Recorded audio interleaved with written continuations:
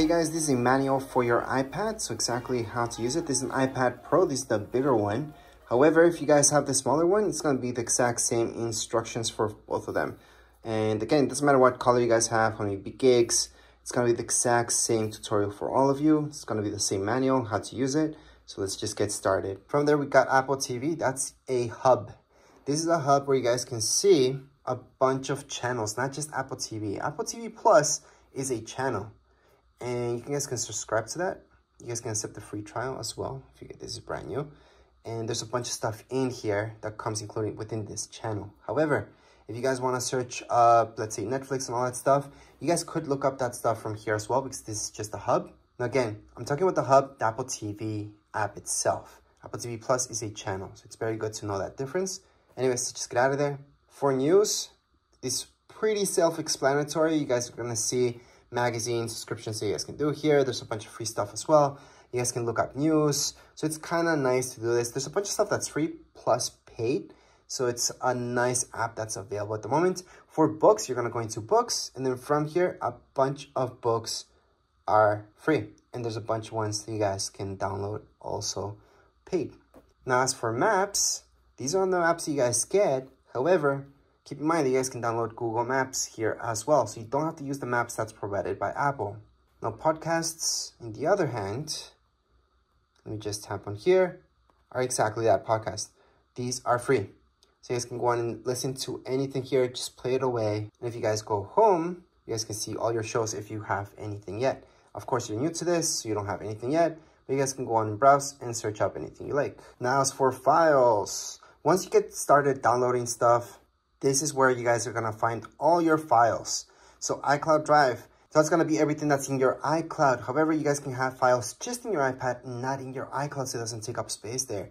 Recently deleted, that's your garbage, obviously. And let's keep in mind that in my iPad, you guys can make folders. To make a folder in here, just click on this folder sign right here. Name the folder anything you like.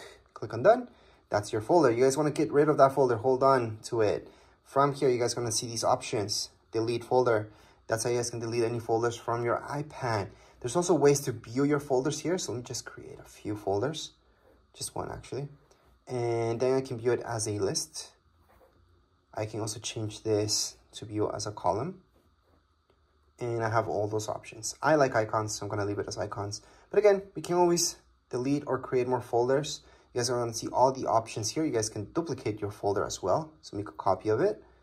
Other options that you guys will notice here is compressing it. I would not do that from your iPad, by the way, but it does work. You can add any tags. You guys can copy it, move, share. So you guys want to share one of these folders, just click on share. You guys can go on and airdrop it to another iPhone, iPad. You guys can mail it out to somebody. And there's a few other options there as well. So that's when it comes down to files. Now, FaceTime, on the other hand, if we tap on it, you do need to sign into your Apple ID. So make sure to sign in for this to work, because FaceTime does use your Wi-Fi or your data. Now let's take a look at reminders. These really quick. So reminders, to add any reminders here, I like to use Siri a lot. So I usually tell, hey Siri, remind me of this. It's gonna add my reminder or add an event. I always talk to Siri. So I highly suggest doing that, especially for alarms as well, just talking to Siri. But if you need to add one manually, you guys can always do that down here below. So right here, we can type anything. That's a reminder, and there you go. That's button for reminders. That's really quick. So we're gonna get out of there. Now let's take a look at alarms. Again, I like to use Siri, but if you guys want to go and manually do it, this is from where you guys can do it. Click on alarms. Once you open up alarms, you're gonna see this. Click on the plus sign on the top right-hand side and add any alarms that you like. So I'm just gonna add that one, save. And there's my alarm. I can set it up or change it at any point in time. But again, to set this up, you guys can use Siri for sure. I highly suggest doing that. You can use Siri for a bunch of stuff, so you don't have to manually do it. But if you have to, that's where it is. You guys also have your stopwatch here. You guys can start it. You guys can record that lap, second lap, stop at any point in time. Look at timers. You guys can time anything as well. And you can set up timers, again, using Siri. So I highly suggest using Siri. But you guys can start it, pause it, or cancel it from right here. So again, you guys can start anything, any timer, or stop it at any point. World clocks. You guys can add any clocks here if you like. So that's the plus sign on the top right hand side of your screen. you guys are gonna see the plus sign. Click on the plus sign and then just add one more clock in there. And there you go. So these are your world clocks. You can add or take out any of them just by clicking on edit on the top left hand side of my screen. I'm gonna see edit. Tap on edit. You guys are gonna see that minus sign, and then click on the minus sign. Well, tap on the minus sign on any of these in order to delete them. So I can delete, delete, delete. Usually there's too many of these that you guys don't care about. And we can definitely delete all the guys that you guys want and just keep the ones that are important to you. So let's just keep that out of there.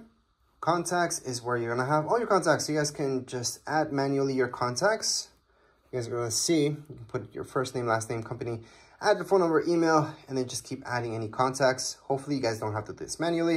You guys imported your stuff, but if not, you guys can do it from here. Other than that, your messages. So this is iMessage. iMessage uses your Apple ID. That means it's using internet, it's using data. It's not an actual text message. So whoever has an iPhone or iPad will get that message if it's an iMessage. If somebody has an Android, they will not be getting any iMessages, especially from iPads. If you guys have an iPhone, you guys have a data plan or not, the person that you're sending that text message to is going to be sent as a text message to Android devices and usually as an iMessage to anybody that has an iPhone. So that's the difference between the two. Now, when we're talking about iPads, we're just talking about iMessages. So make sure to sign in and then just send any iMessage you like. All your pictures will be kept here. See this? That's your app. Allow, continue. And here we go. Remember those pictures that we took in recordings? This is where you guys can play them or delete them. So to delete any pictures from your iPad, hold on to it, delete. There's other ways to delete this as well. If you guys want to delete a ton of pictures, press on select, choose all of them, delete. So we just deleted everything. If you guys want to recover any pictures that you deleted from your iPad, it's pretty simple. Go back here. Then you're going to go into recently deleted. From recently deleted, view album, put in your passcode because that's secure. And from here, you guys can recover anything just by tapping on select that one. Then you guys can select a few and recover all of them. Or if it's just one, just hold on to it and put recover. It's going to go back to your library. So you can go back to my library and it's right there what I recovered. If you guys want to recover everything, because you guys have in my library, there's absolutely nothing. I can select them all, press down here below, and recover every single one of these. So there we go. Go back to library, and they're there. Now let's say you guys don't want to recover, you guys want to go on and fully delete these guys. We're gonna delete them again. And I'm gonna show you that in recently deleted, that's where you guys really want to truly get rid of these pictures. Don't want any evidence left. You guys are going to go into select them all, go down here below and delete. Or you guys can always go on the top right hand side. So let me just focus in that better. Or you guys can just go into select and just select two of them if you guys want to just delete two of them forever. So delete from this iPad. So down here below on the bottom right hand side, you guys can see delete this from this iPad, and it's been deleted. So again, to fully delete any pictures, you guys do have to delete it from your trash bin. That way it's completely gone from your iPad. So it's not going to be here and it's not going to be under recently deleted because there's nothing left. So let's just get out of here. Other than that, I'm going to show you Find My. Find My is really cool. You have to sign in. So remember to sign in, and you always want your app to know where you're at so you can track where you are at.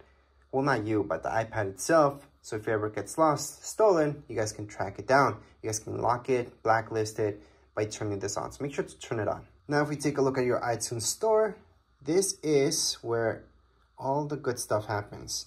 So you guys are gonna buy any music or listen to any music, there you go. Same goes with movies, all right? And you guys can go to TV shows as well. So this will give you the option to go to store. It's gonna direct you here so you guys can buy this. But it's very important to go here, and that's because it's going to give you this option for purchases where you guys can look at all your purchases. Again, you have to be signed in. Besides that, you guys have your notes. This is something that I use a lot. So you guys can add any notes just by go ahead, tap away, start typing. Or if you guys want to draw within here, you guys can also draw. You have an Apple Pencil, you guys can draw with that Apple Pencil as well.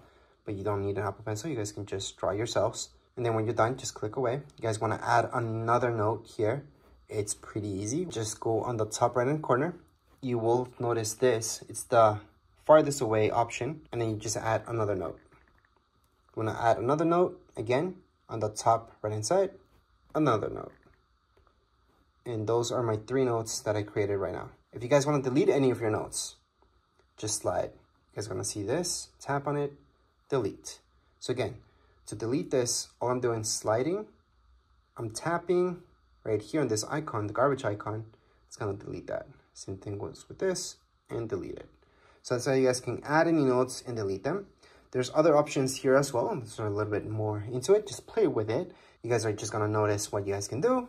And lastly, we should take a look at your calendar. This is different than reminders. This is where you guys can go on and put in any major alarms that are going to repeat themselves throughout your calendar year, such as birthdays and all that stuff. To add anything like that, see this plus sign? That's where you're going to go. Type in birthday, for example. Then if it's a birthday or anything like that, you guys most likely will choose all day. And most likely you want an alert 1 day before. You can add a second alert 2 days before, 1 week before, or on the event, depends. Add it, and it's being added. So that's how you guys can add any events to your calendars. You guys can also take these away just by holding on to it, delete, and it's been deleted from your calendar. So that's how you guys can delete or add anything to your calendar. And last but not least, to search for any apps, besides going all the way here and just looking at them, you guys can tap here and search for a specific app, such as books. So there you go, there's books, gonna find that. So that's for specifically for apps. And if you guys want to add any widgets to your screen, you guys can always just hold on. You guys are gonna see the plus sign on the top left hand side and add any widget you like. I'm just gonna do batteries for now. And there's my widget for batteries. That's if you guys wanna bring back any widgets into your home screen. Or you guys can move this as well. So edit home, and then just move this to your secondary screen. Doesn't have to be in your home screen. It can be here. So there you go, that's the difference. So you guys can have your widgets there as well. Obviously, you guys can delete this at any point in time just by holding on, minus sign, remove, done, or just click away and you're done. But anyways, this was a quick manual for your iPad. Doesn't really matter which iPad you guys have. This will apply for all of them. If you guys have any questions, comments, you guys can write down here in the comments area. Don't forget to subscribe and like. Thank you.